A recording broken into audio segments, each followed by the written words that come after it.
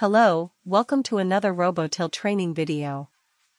This video is intended for new cashiers that will be using Robotill for the first time. If you are a manager or shop owner that needs to set up Robotill, then you should have a look at our Getting Started videos for admin users instead. This video will focus on very basic training for cashiers using the Retail module. To get started, click on the Login button. Your manager would have given you a PIN number or an employee card that you can swipe or scan. It is very important that you keep your PIN number secret or that you keep your card on you at all times. If another employee gets hold of your PIN or card, they will be able to log into another computer and perform transactions that will be logged against your name and cash drawer. Once you are logged in, your name and the till session info will be displayed at the top of the screen. To start your first sale, you can simply scan the barcode on the item.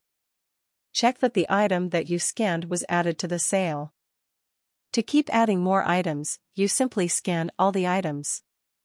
If an item does not have a barcode, but you know the stock code, you can type the stock code and press enter. If the same item is already in the sale, the quantity for that item will be updated. It is also possible that your manager changed the settings so that the same item will not be updated but that a new line will be added.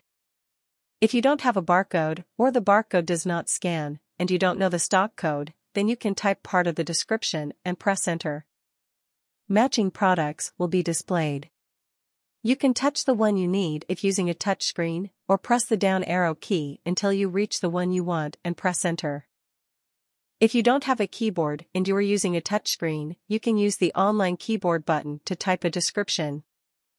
You don't need to type the full description and you can simply type a small part of the description to narrow down a search. You could also use the product search button if you are not sure what the description for the product is. When typing a description, it is better to type a small part that you know will be in the description. If the description is slightly different to what you typed, it will not be found. You can type longer descriptions to narrow down your search even more. If it is not found, then try typing a single word that is part of the description or even just a part of the word.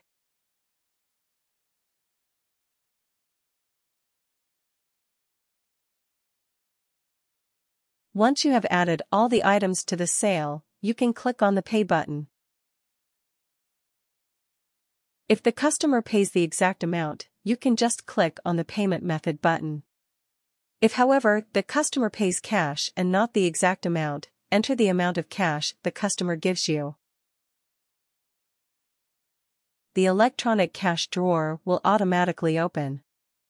Give the customer the change displayed in the top right corner of the screen and close the drawer. Remember to thank the customer and greet the next customer as you start scanning the items for the next sale. The more you work, the better you will remember the stock codes of items that do not have barcodes. Remember to check that you are adding the correct items to the sale. You will sometimes need to select a specific item in the sale. You might want to change the quantity or remove the selected item. If you are using a touchscreen, you can simply touch the item or use the up-down buttons on the screen. You could also use the up or down arrow keys on your keyboard. If you added the wrong product, you can remove it. Select the product and click on the Remove button. Depending on how your manager have set up Robotill, you might need to call a supervisor or manager for some tasks. For example, if you want to void a complete sale, the manager or supervisor will need to scan their card or enter their PIN.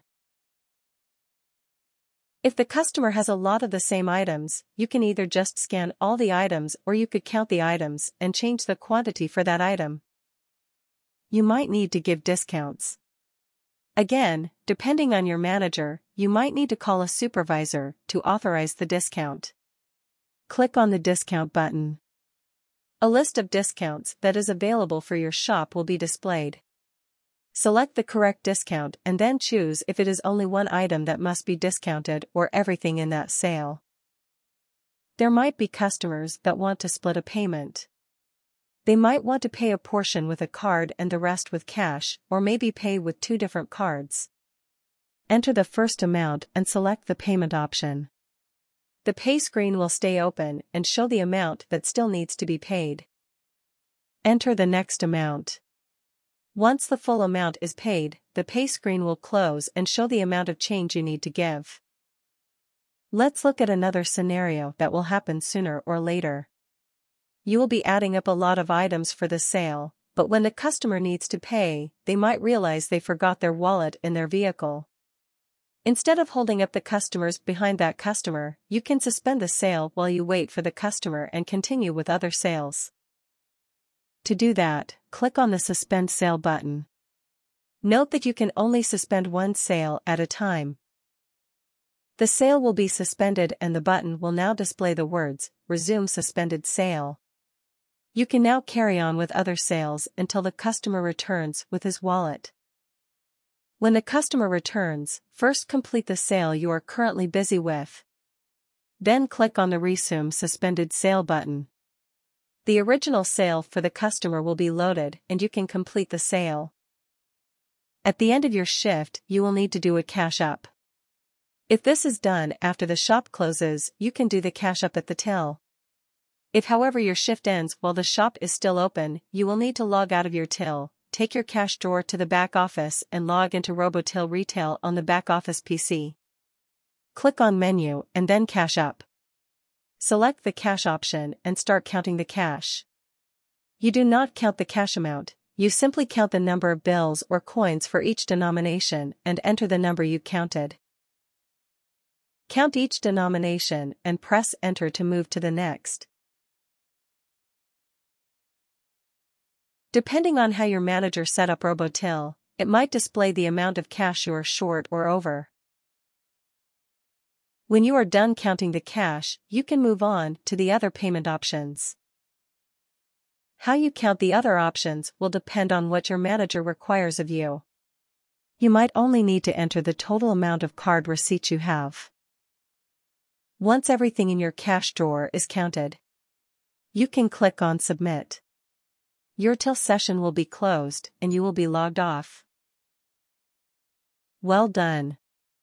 You survived your first day. There is of course a lot more advanced features that you will need to learn that will be covered in other videos. Thank you for watching.